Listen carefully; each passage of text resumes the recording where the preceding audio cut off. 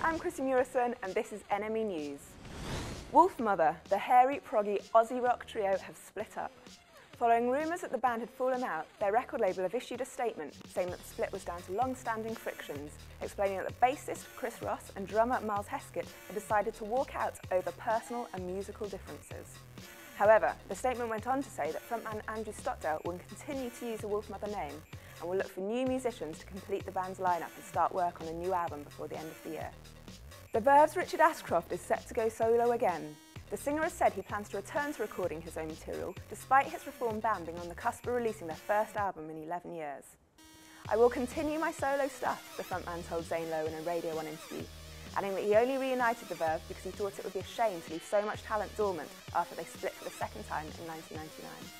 Burial, the anonymous London producer and Nationwide Mercury Music Prize nominee, has finally unveiled his true identity. In a blog on his MySpace page, the enigmatic producer has posted this photo of himself and also revealed that his name is Will Bevan and that he lives in South London. Prior to Tuesday's post, Bevan had recorded and released his music anonymously, refusing to be photographed or allow the few journalists who spoke to him to give his name away. Bevan, whose album Untrue is favourite to win the Nationwide Mercury Prize next month, explained his decision to out himself was because his previous attempts to mask his identity had actually drawn more attention away from his music than revealing it. Time now for two big album updates this week. First up, Kaiser Chiefs have announced that their forthcoming new album will be out on October the 13th and be called Off With Their Heads.